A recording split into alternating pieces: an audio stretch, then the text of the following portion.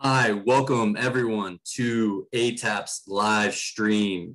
I'll be your host today. My name is Nick Curtin. I am the chair of the Programs Committee. The Programs Committee with ATAP actually puts on these live streams.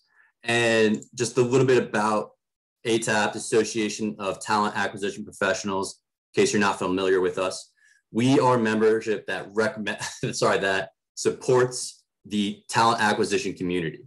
We have over 950 members that are part of us. So we're still continuing to grow. And let me tell you, we are an organization driven by our members. As a part of the programs committee, we look to our members to tell us what they want to hear, who they want to hear from within these live streams. These are meant to be educational, informative, relevant, engaging. So at the end of the day, if we're doing that, that's a win for us. And just a quick hit, we have our sponsors here that we want to give a big shout out to: Greenhouse, Saba, Scout being our platinum members. As you can see, we have a lot of people that are involved in the talent acquisition community, both on the technology side and all the way through from the sourcing to onboarding. Now you can engage with us in 4 main areas. We have atapglobal.org, it's our main website, along with our emails, contact@atapglobal.org. And then obviously when it comes to engaging with us, even though it's not in here, we have our LinkedIn page as well as our Facebook and Twitter. We check those regularly, especially for programming. So if you want to hit us up, please do so. Let us know how it went. Membership benefits. So like I said, we are a membership driven organization, right? So when you're part of the organization, you're part of the conversation about us driving talent acquisition forward to make it a better place, right? You know, there is not I don't think there's a more exciting time right now in talent acquisition than what's going on in the field, the push in diversity and inclusion, the candidate experience, which we'll get to shortly, and really just everything. So, and being part of ATAP allows you to be a part of those conversations and help really drive those forward. Now, just for everyone's knowledge, we are recording it. So this will go out to everyone along with the slide deck. It'll be in your email. So for all those that have registered, you'll get a copy of the recording and you'll get a copy of this as well. We are going to do a Q&A session. So that will probably be the last, probably 5 to 10 minutes. Is a little bit longer of a presentation. But, you know, without further ado, I would love to introduce our guest speaker today, Michael Goldberg. Michael is a CEO and founder of Hiring Transformed. His goal, and correct me if I'm wrong, Michael, is really just to help companies get talent in faster, smarter, and in budget, right? I mean, Michael's been in the field for over 20 years. He's actually a founding member of ATAP, right? And he's just passionate about the candidate experience. So without further ado, Michael, take us away. Thanks, Nick. Appreciate that. I'm off mute, I assume. Yes. Everybody can hear. Can you hear me okay, Nick? Tom. All right, let's go. All right. Well, hello, everybody. I'm Michael Goldberg, and I am super excited and honored to be presenting and that ATAP has allowed me to speak with you all about a pretty important topic. You know, a lot of people think that it's really an employer-driven market right now, when actually it's not. It's still a candidate-driven market, and I can pinpoint to several leaders that I've talked with over the last few weeks that will say the same thing, right? Candidates don't, if they're employed, they don't have to move companies. But if you can convince them of so, and even for the people that aren't looking, you have to treat your candidates right. The experience matters. And so I want to really kind of just jump right in here. So let's get going. One thing that you want to do, if you do have questions, just put that in the Q&A section in your menu bar and type that up, and we will get that towards the end of the conversation. So about 6 years ago, a friend of mine did a presentation. And when he Googled the words candidate experience, he got about 618 million, hits. So whoops. Well, actually, it was. There's a slide missing here where there was 48,000. 6 years ago, it was 48,000 appeared in search results. Now there are over 618 million search results when you type in the word candidate experience. That's how hot and heavy this topic is. So about 3 weeks ago, I did a poll on LinkedIn. It says, as a job seeker, have you seen have you seen an improvement in recruiter communications for the positions that you apply to? Well, it turns out that that basically things are still the same. They're still saying 80%, right? Versus 20% who have since seen a change. That means that there's a pretty serious problem out there, but it's okay. It's fixable. And so today we're going to talk to not only the recruiters doing their jobs on a day-to-day basis, but also the leaders that have decided to join this call, because this is for both parties here. In talking with someone in education, she goes, yeah, I'm looking to make a career change and have reached out to recruiters for jobs that are kind of her target, that she's not really qualified to do, trying to get informational interviews. She's asked for recommendations or others that could get her a seat at the table so she can learn. And really, it's been nothing but silence. And that's where, again, there's opportunity. I don't see it as a problem. I see it as an opportunity to be better. And I know it's a big topic right now, because what recruiters will, what recruiting leaders will say to me is, well, we just don't have the time. And there's a slide here. So the worst thing a recruiter can say to a job seeker, nothing. Nothing. That's the worst thing you can say, is not saying anything. So what's affected? It's really how you see yourself, how others see you, right? It affects your personal brand. But really, it affects, sorry about that, it affects your employer brand. And that's what, when we get to this slide, you'll see what that impact is. So, what the heck? Reasons for not improving experience. This was done, I did a survey here, about 120 TA leaders. 33% of them said, we just don't have enough time. I get it. We're being asked to do so much with fewer resources, unless you've been able to staff back up post-pandemic, even though the pandemic's not really over. 33% say, we just don't know how.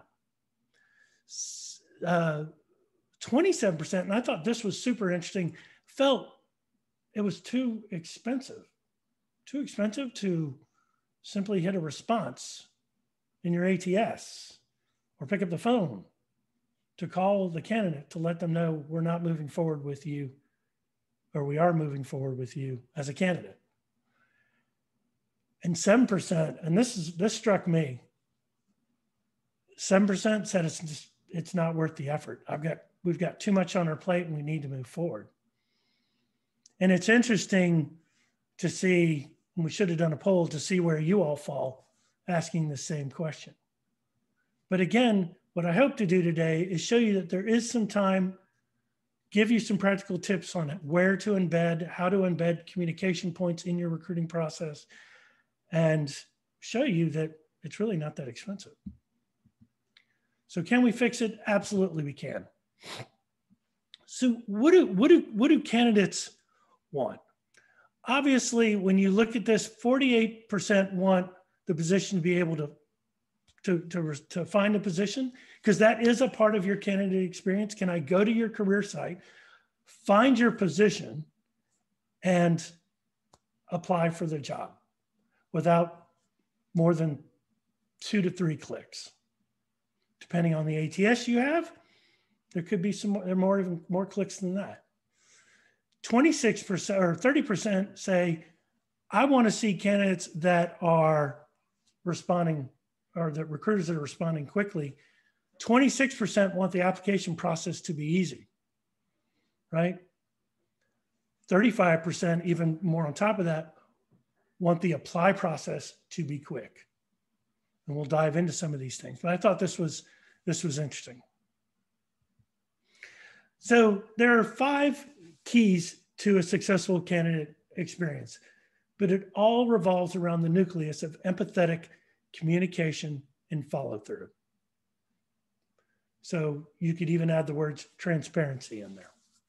So it revolves around process, the overall recruiting process, which we're going to focus a lot of our time on today, the attraction process, the application process, the assessment process, and the interview process. You can even add the onboarding process here if you wanted to, because some recruiting functions are responsible to ensure that onboarding is smooth. So first and foremost, you have to say, well, you know, in that, if we go back to that slide that says, I don't even know where to begin. The easiest place to begin is your actual recruiting process, right?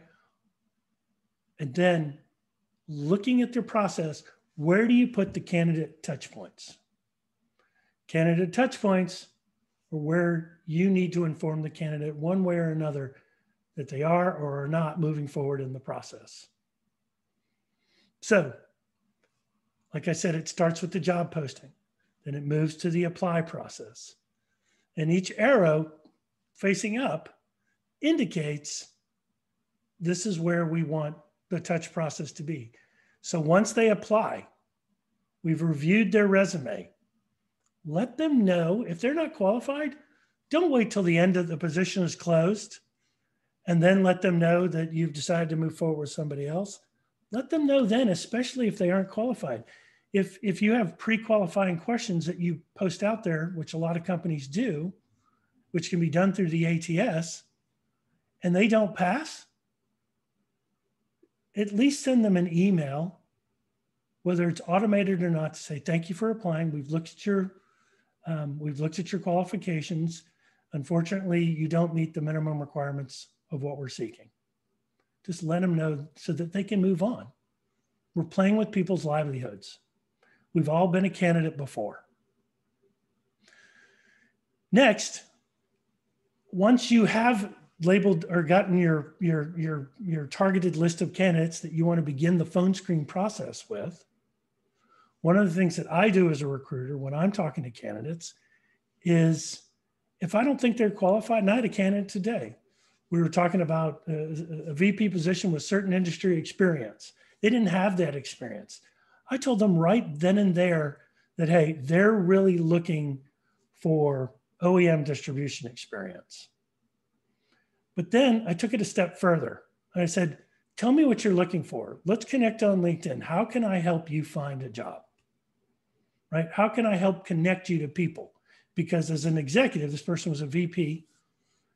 How can I connect him? How can I help him? Go one step further. Go one step further than you normally do. And I get it. It may take 5 extra minutes of your day, but at least you're trying to help that person. So at the end of the phone screen or during the phone screen, if you really think that they're not a fit, tell them on the phone screen. Tell them right then and there they're just not a fit. However, you'll keep them open for other positions, and maybe to say, you know, what are some of the things that you're looking for in your next role? You know, if they ask you, how do I get such and such experience? You know, it's that whole chicken and the egg theory. Try to set them up with somebody in the industry that they can talk with and they can gain more insight. Just give them 1 or 2 tips that can help lead them on their way so they don't feel like they were dropped like a hot potato. Next is the assessments phase, and we're going to go into detail of every phase here, right? Doing assessments, we'll talk about that. I clearly am against judging candidates based or cutting candidates off after they've taken an assessment, because I think the assessment is just a tool in the hiring process. They could be the most qualified candidate in the role, but if they or in the candidate pool, but if they don't meet a minimum score, really, or they don't have the exact personality match, really. So, as far as the hiring manager interviews go, obviously, you know, once you get your feedback, again, Don't wait until they've interviewed. If they're clearly not a fit and it's a hard pass, it's not I'm thinking about it or yes, let's keep them, but it's a hard pass. Ask the manager, hey, in the spirit of candidate or in the spirit of candidate experience, are you okay with me moving on to the next person? And then obviously the offer and the hire and the onboarding process. So let's kind of dive in. So the job posting, here you go. Nothing like a Charles Schultz ad. And Snoopy's one of my favorites. So there you go. But we've all experienced this. Job description says one thing, get to the interview, completely different. Maybe not completely 180 degrees in difference, but there's some slight irregularities, right? So attractive job postings need to be easy to find, right? And they need to be able to find them where? Well, if you have them on LinkedIn or any job boards, the apply button should take them right to the position. And really, it shouldn't be take them so they have to click apply again. If they're able, it should open up to start the application process. Use storytelling in your job postings. That marketing effect, right? I did a post today on LinkedIn. You can check it out and please vote. That says, you know, do job descriptions drive you to apply for a job or not? Last I looked, 90% said yes. And one of the comments was about marketing and storytelling. How do you embed the candidate while they're reading it and make them the hero of the story? Now that's for a whole nother presentation, but that's what you need to do. Highlight career advancement. Talk about it. Be transparent about it. Work with your leaders. So if you're a recruiting leader, talk with your talk with your chief people officer. Get buy-in from the top. Saying, hey, we want to start showing people that there is a clear path when they come here. If the path's not there, don't lie to them and say, oh, there's great opportunities here. Don't put it in there if it's not going to happen, right? Express your candidate value proposition. Why should they come work for you? And benefits and foosball tables and free lunches and, you know, free this and that, that doesn't count. That's not a value proposition. Comp is not a value proposition. Share interesting projects that you talk about the team and what the candidate and who the team will work with, who you'll work with as bring those people to life. Mention their first names, right? Disclose your recruiting process. Disclose it. There's a couple of great companies that do that out there. So I'm not going to read through this, but this is just a sample of one that actually, if you know Johnny Campbell and his social talent sourcing ninja, I had pulled this because I really loved it. It really did do itself justice. You want to have it just like you want to have an opening pop, that you want the candidate to have an opening pop statement to get you interested in them. You want the same thing in your job postings, right? Mighty oaks, like enterprise customers, start as acorns. And we have some oaks, some acorns, some saplings, all of whom need nurturing to ensure they need to reach their potential. They're looking for an enterprise account manager, right? You'll be based in Dublin, Ireland. The 20 people are split between Dublin and Cork. He mentions Vincent Walter there. Here's what you'll be, not what you must have. Here are the requirements that we're looking for, but here's what we're looking for. Here's what the ideal candidate is going to have in their past. Right? And then obviously the call to action. So if you have any questions, just type them in the Q&A and we'll be happy to answer them at the end. But now let's move on to the application.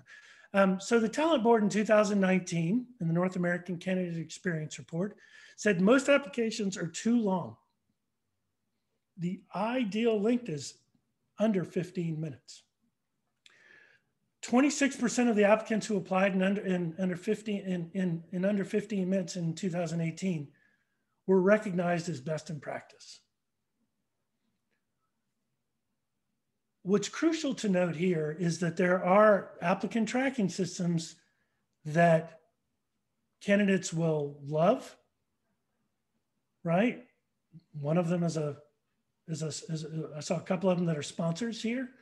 And there's a couple that I'd say if I saw them, if I was applying for a job, because I do like to test the process out and see what tools people are using.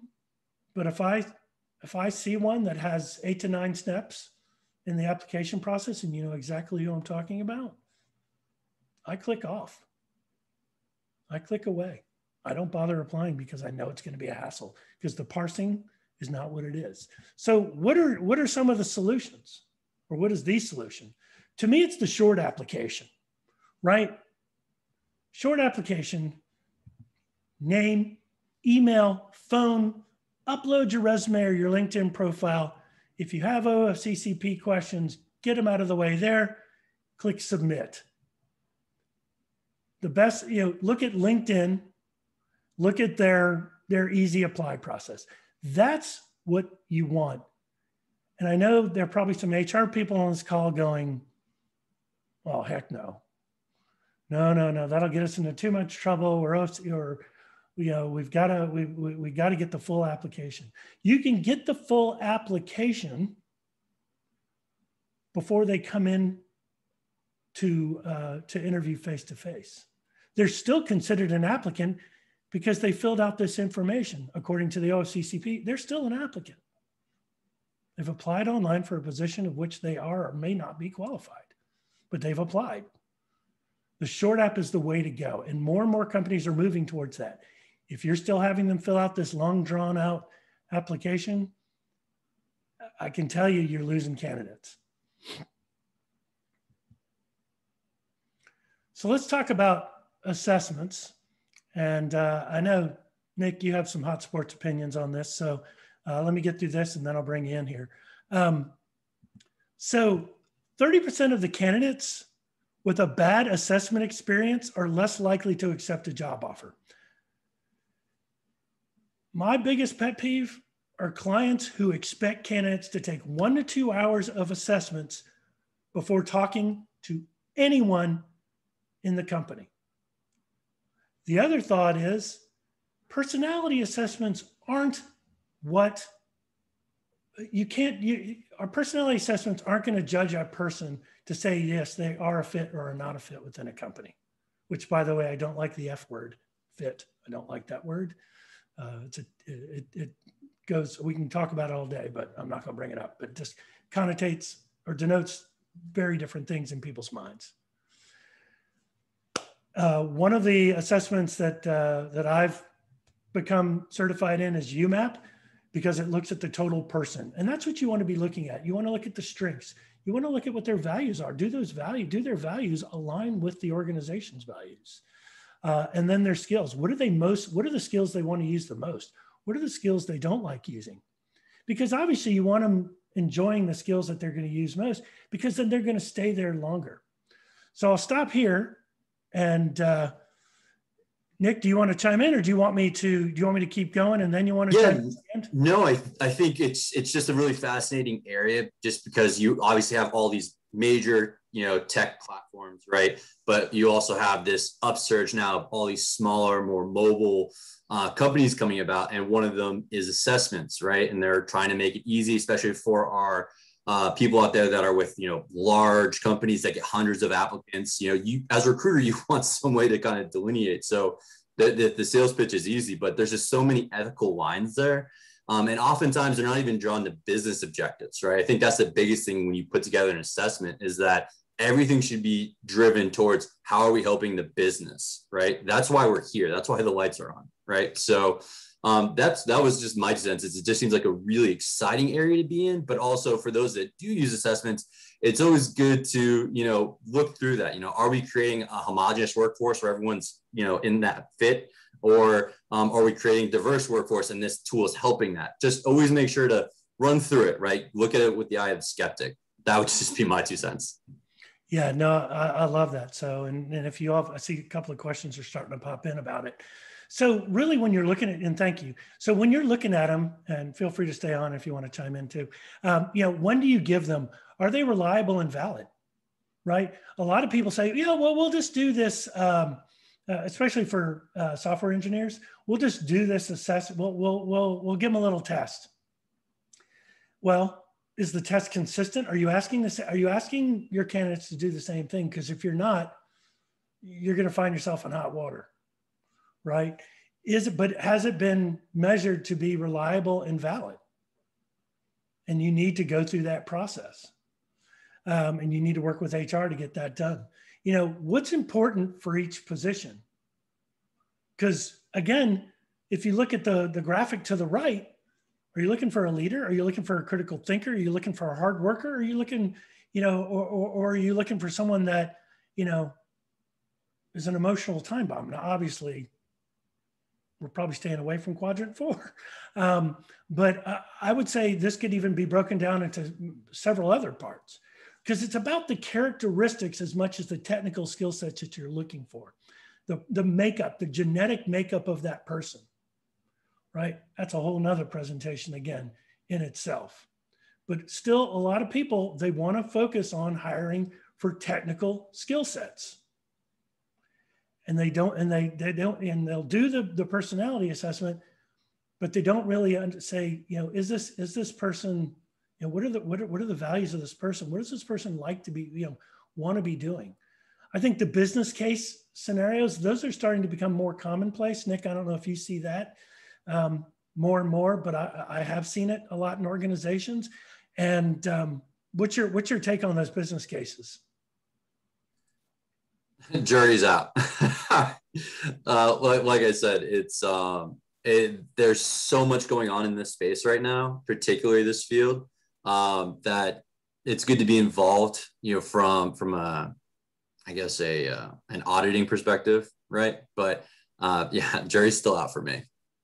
Yeah, and again, it needs to really be reviewed by HR and legal to make sure that that it's reliable and valid.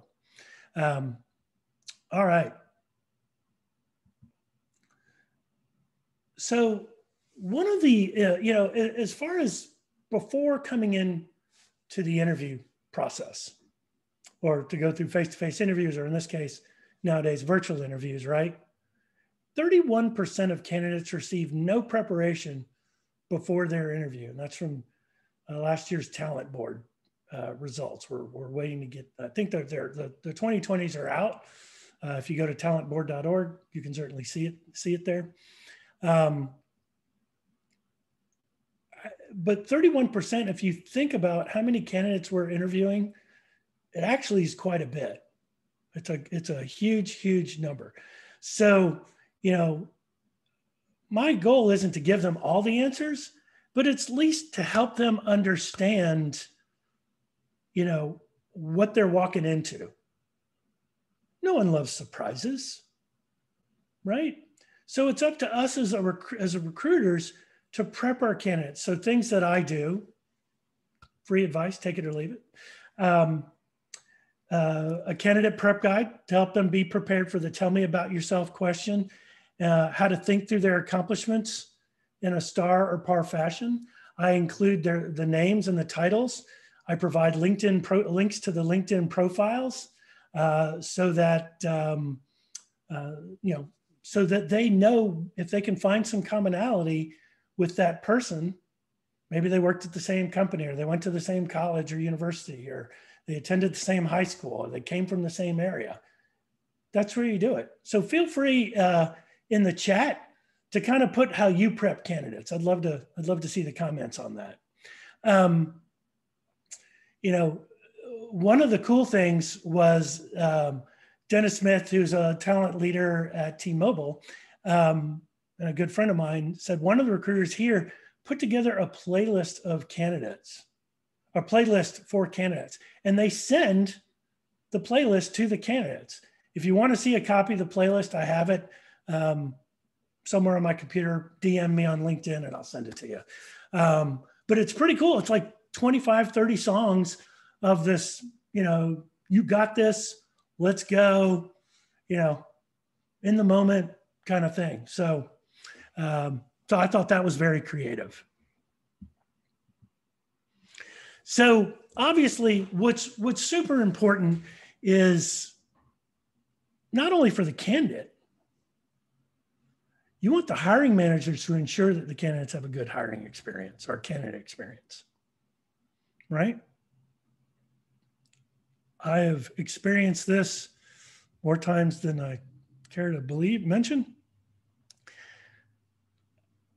How many times have you been asked, tell me about yourself, by the same, let's say you're doing a set of panel interviews of 2 people and you have 3 or 4 of those. Tell me about yourself, and they ask the same questions. Now, here's some action tips that you can do. Different questions for each hiring manager. Make sure the video and the sound quality, especially for virtual, are good. Make sure that they are in good lighting. Make sure they show themselves, right? So I've got a client where I do candidate experience, some candidate experience consulting, and some of the feedback that I get from some of the candidates in interview is they'll have their, they'll just see this. Just look at my picture. It'll go away for a second. So there I'm gone, right? And so they'll talk on this. It's not very personable, is it? Make sure they show up on camera, because nowadays this is the way we are communicating and interviewing these days. Distractions, eliminate, turn off, like before I did this presentation, I muted all my Discord channels, my Slack channels, my cell phones, and I pretty much shut everything down. Why? Because I don't want to have interruptions, right? So make sure that like we ask our candidates to be in quiet places, you need to be in a quiet place. Avoid distractions. Now I get it. The dog barks. The kids may start arguing. It's a forgiven thing, so don't worry about that. But try to eliminate as many distractions as you can. When I say company ambassador readiness, make sure that they can talk about the company, the strategy of the company, the goals of the company, where the company is headed. Make sure they understand that this is where we're going, and that they can answer every question that is thrown their way. I've personally been in interviews, and I'm sure you have, where you'll ask a question, well, I don't know, but let me get back on that. And the same goes for you as a recruiter. You should know as much as the hiring manager around strategy for the organization, strategy for this particular department that you're recruiting for, and strategy for this position. You should know that. That's our jobs as recruiters. That's why we're the face-to-face, the sources are the folks helping us find the candidates behind the scenes. But we as recruiters are the first point of contact, and generally the last point of contact before they accept an offer, or if we disposition them. Be honest with the candidates. Don't BS them. Make sure that there have been plenty of interviews where I'm sure that you've presented candidates. You talk about the position, and then they go in and they get a totally different viewpoint of the position from the hiring manager. Number one, that should be eliminated by having your discovery call with your hiring manager. You two should be in sync on those processes and communications and what is being told about the job to the actual candidates you're meeting with. If they say, is there room for growth? Have your hiring manager say right then and there, right now, there's not much opportunity for growth, but it doesn't mean you need to stay in this department forever. There are other opportunities that you can go to. So there might not be vertical opportunities, but there may be lateral opportunities for you in the organization. But if there aren't, tell them that there aren't. If you lose them, you lose them. But you're being honest, and you'll be rewarded for that down the road. Make sure that they're open to candidates, to connecting with them post-interview, and respond. So if you have an interview that goes well, but they don't just have that industry experience and they want that industry experience, your hiring managers and you as the recruiter should be open to the candidates going, hey, I appreciate the conversation. Can we set up a quick 15-minute call about maybe some suggestions you have? And if you have the time, then take it then, or get it scheduled. Make sure your hiring managers are doing the same thing, because it just shows that you're willing to help somebody. Allow for questions make sure they allow time for questions, and they educate their candidates so they can make a decision about joining the company. So the key is around communications and being open and honest with them. And obviously, besides asking the right questions, and that's, again, we're not going to go through an interview prep call, but you know what most of you have experienced this and understand where I'm coming from on this.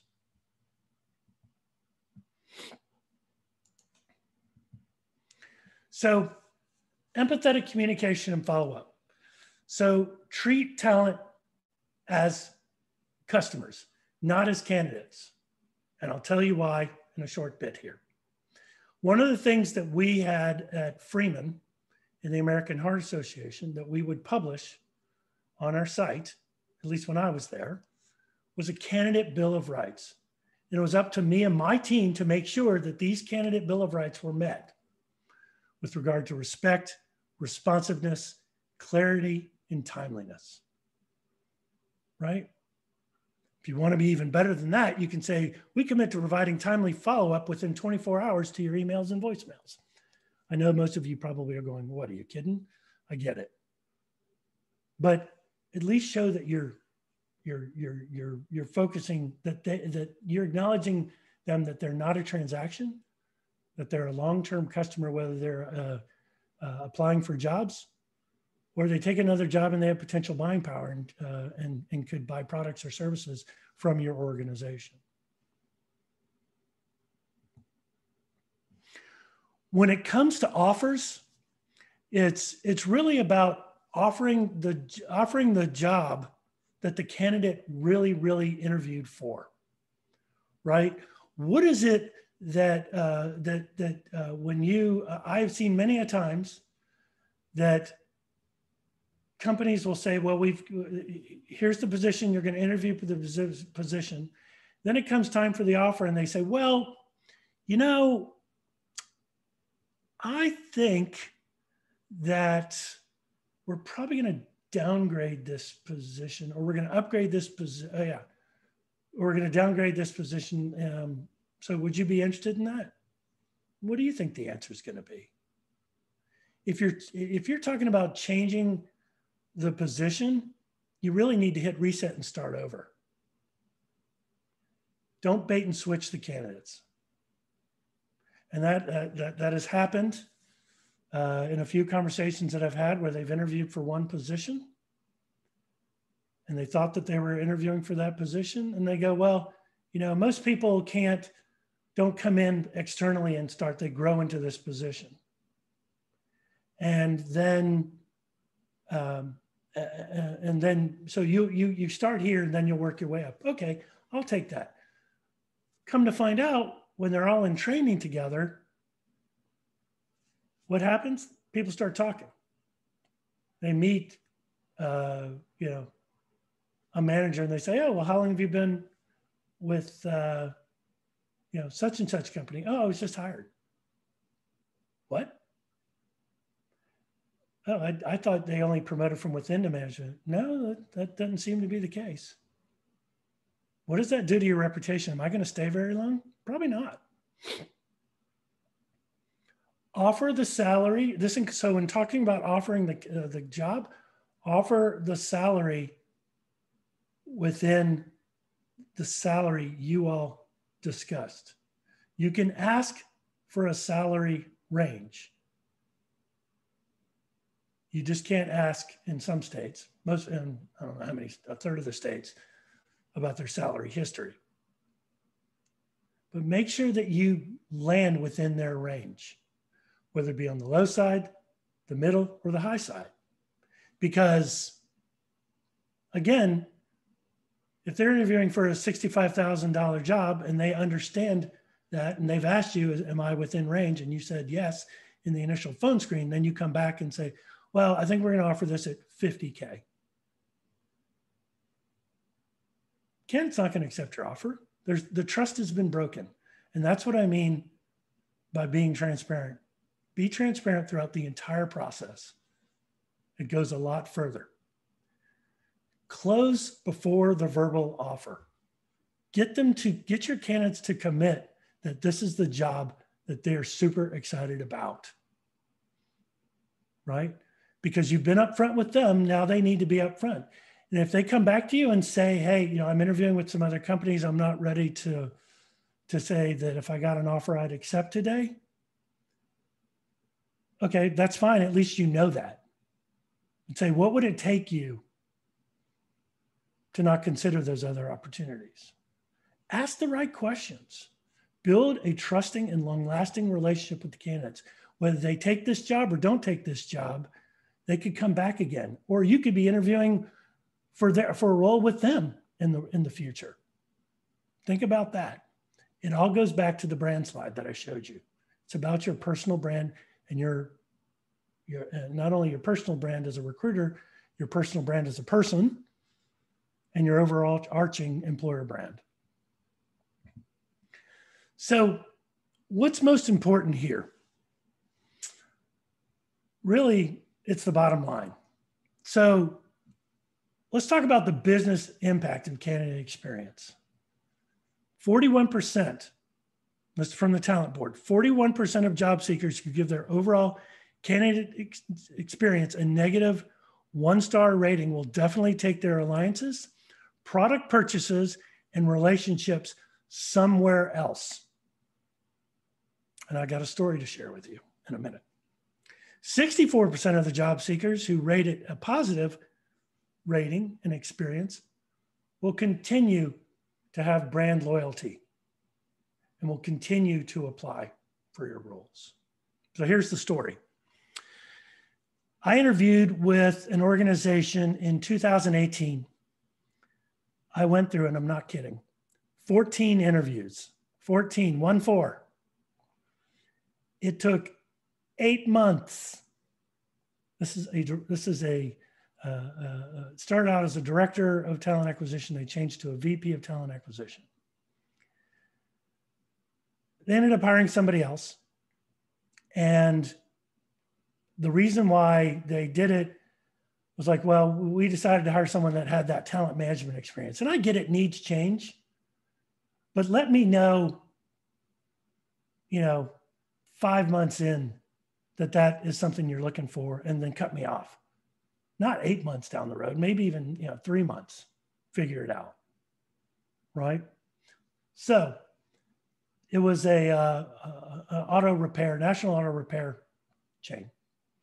Fast forward to last year, you have this big windstorm in Dallas. Huge branch falls on my car, damages the windshield, the hood. I need car repair.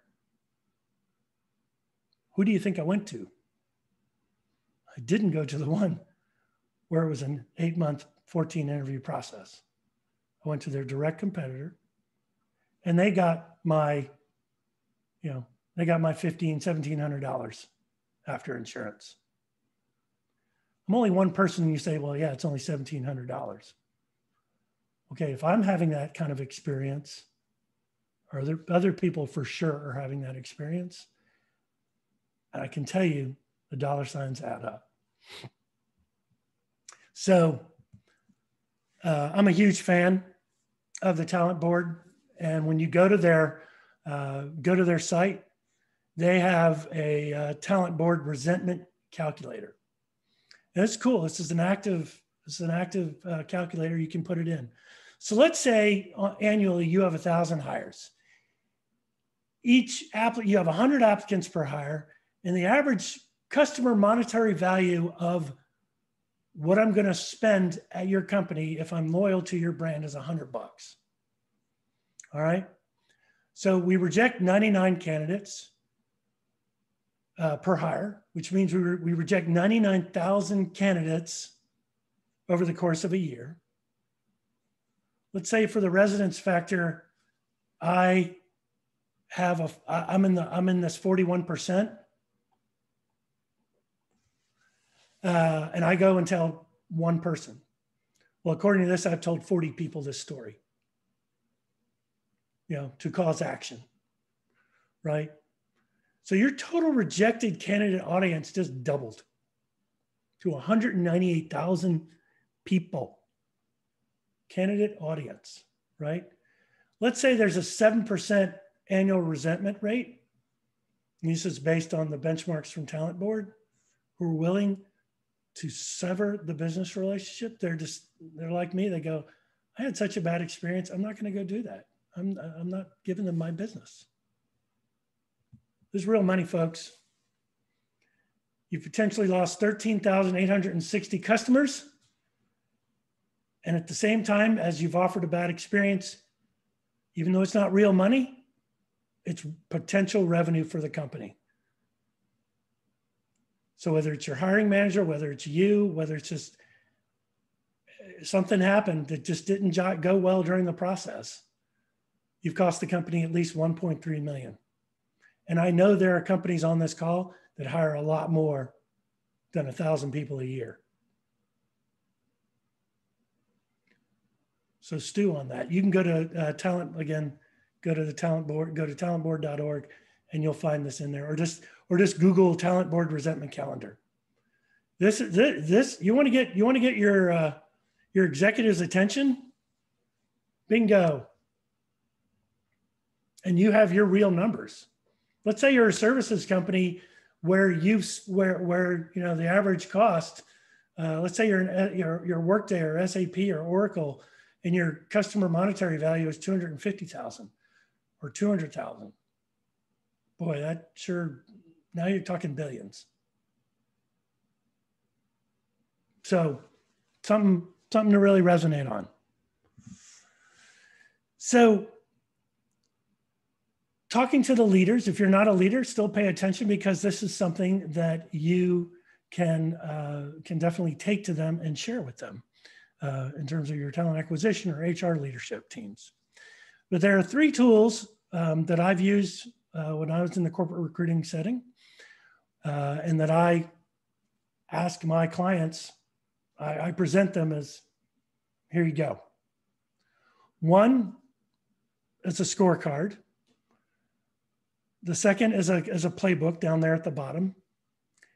And then the third is to map out the candidate journey and the communication touch points that we talked about up at the beginning of the conversation, probably slide 10 or 11 when you're looking at it, right? So let's look at that. So the scorecard, it's for recruiters and hiring managers. And you're thinking, well, wait a minute, hiring managers, that could be a gotcha moment.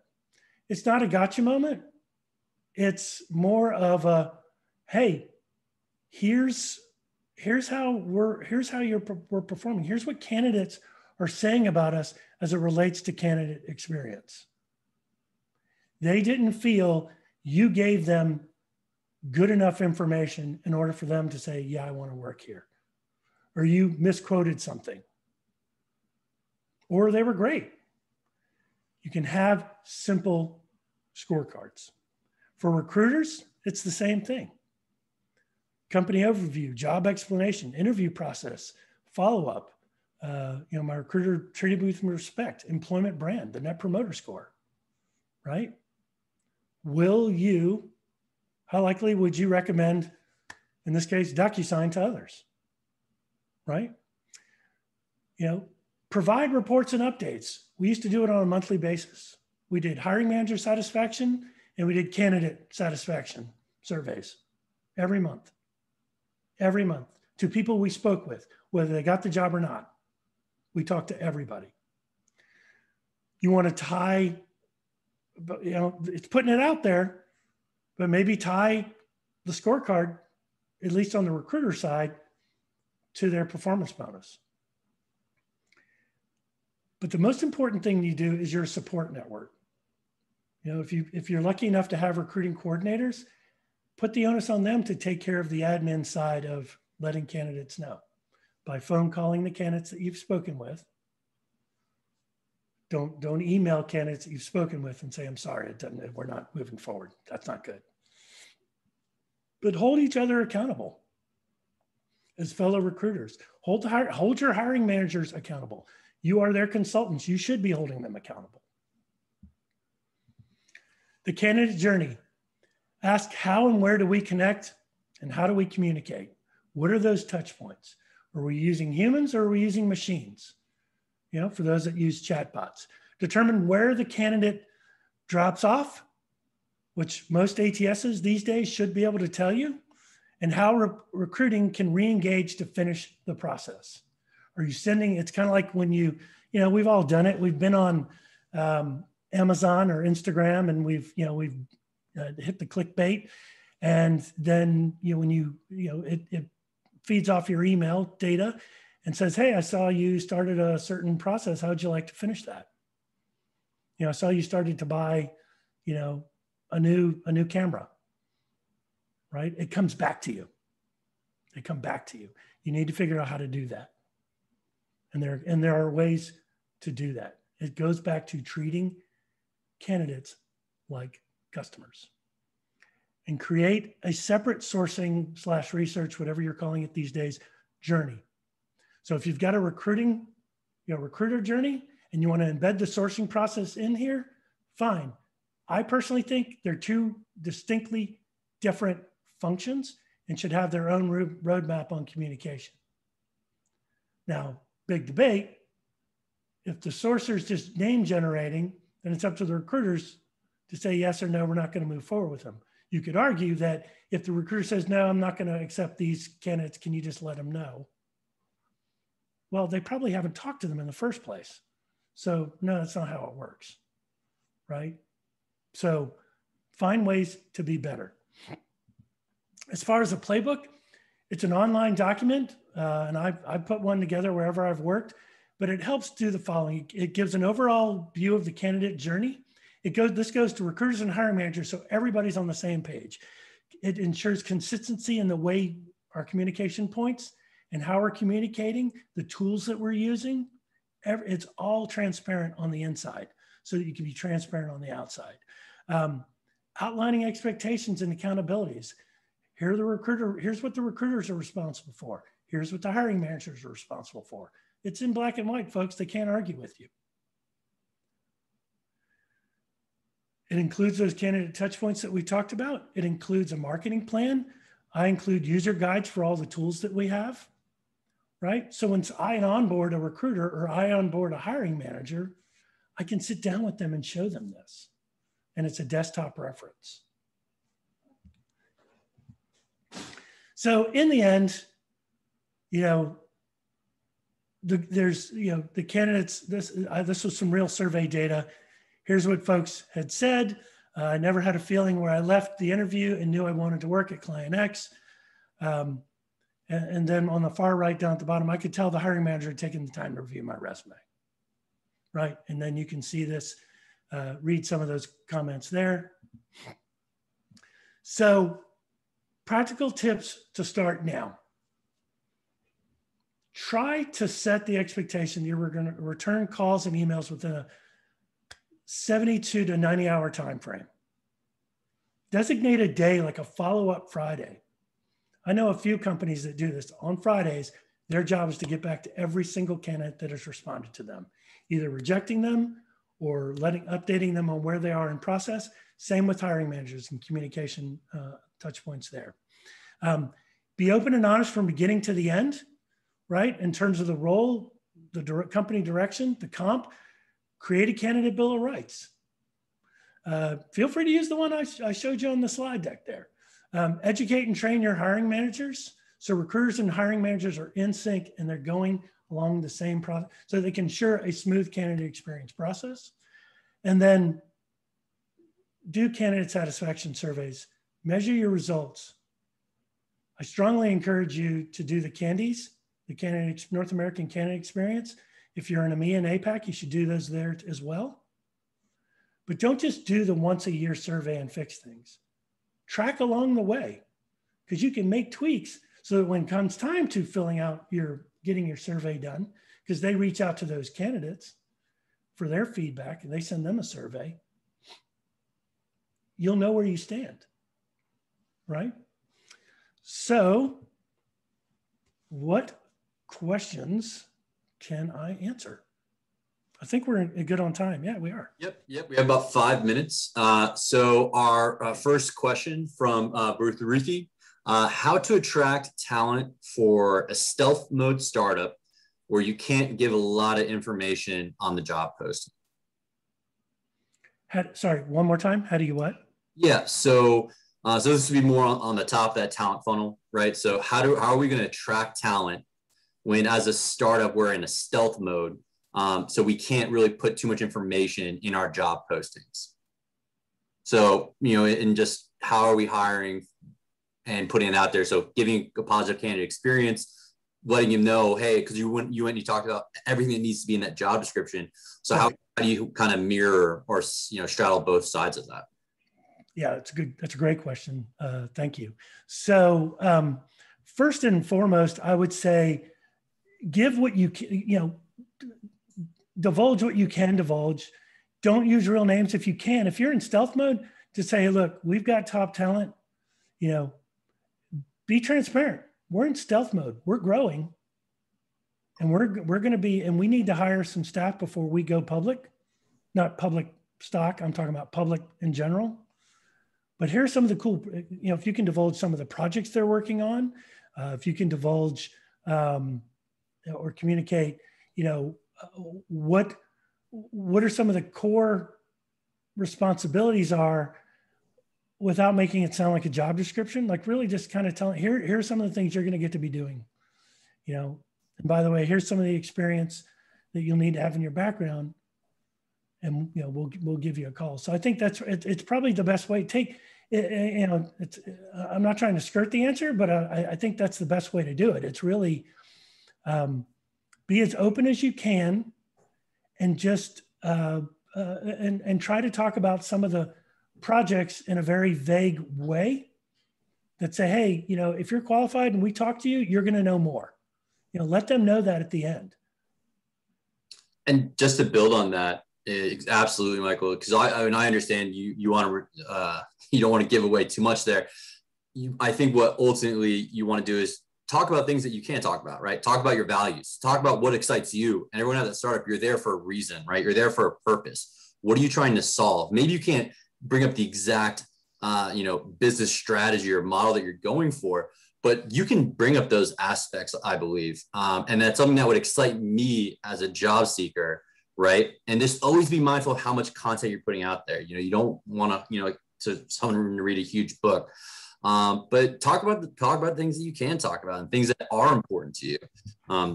That's what I would say. And we did have a second question, Michael, from Harris. So what is the incentive for an HR person to keep improving the application experience and also to keep refining the system to get the right candidate? So what's the right process? What is the incentive? So, and I think, what they're trying to say is, because from my standpoint, HR should really be over here and TA should really be controlling that process. In communication with HR, there shouldn't be a divide, but so maybe just talking about, how can HR support talent acquisition in refining that process? Maybe that might be a way to phrase that. Sure. So here's the one thing that I will say around candidate experience, and that where HR and recruiting should be in sync. And that's, look, if you're having trouble getting a hiring manager to respond within a certain time frame because you want to ensure the candidate experience is required, then you need to get your partner with your generalist to have them have those conversations. But I think the recruiting leaders and the HR leaders should be meeting. Especially if you report up into a chief people officer role or report to a chief people officer role, you want to make sure that you're here are the things that are going well. Here are the things that need attention. Here's what show them the calculator. Walk through a calculator and show them what happens if we don't address these issues. What is the potential? And I go, well, that's not real.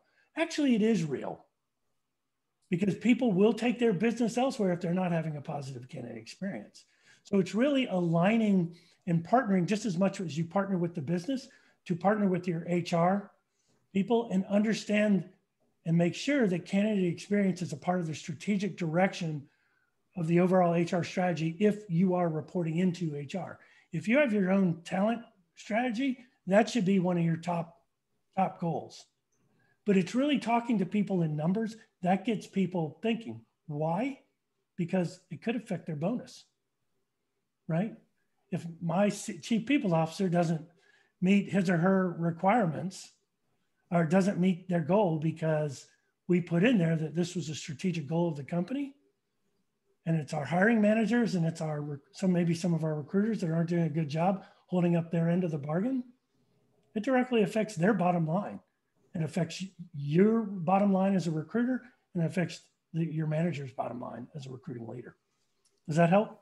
Yeah. And the only other thing that really came up was just scalability, and I get it because we were talking about reaching out to every single person. And if I can real quick, Michael, the only thing I'd want to say on that is, within human resources, sometimes we have to take out some of the human to get more human, right? So looking at automation tools that can start taking care of that busy work to give recruiters more time to focus on those relationships, right? But, what are your thoughts on the scalability, Michael? And then we'll close out there. Yeah. So I think if the answer is we don't have time, then you need to look at automation tools. Will chatbots help me?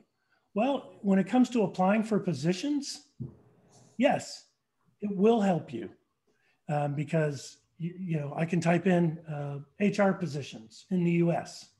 or HR positions or marketing positions in the UK.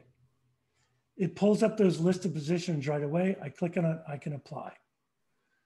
If you can work with your ATS systems, and there are ATS systems that can provide candidates updates on where they are in process. So when I move you from applied to reviewed resume, you'll know that you've moved in a step. So you can go back to that chat bot. Either you can send an automated email to go, hey, congratulations, your resume is being reviewed. LinkedIn does this way, right? If you've ever applied to LinkedIn. Mm-hmm. Where it stops though is, hey, you're going to get a phone call, right? It doesn't know that. But if I move it from review resume to phone screen, we should have something. You should be able to build out your chatbot so that you can go, where am I in the process?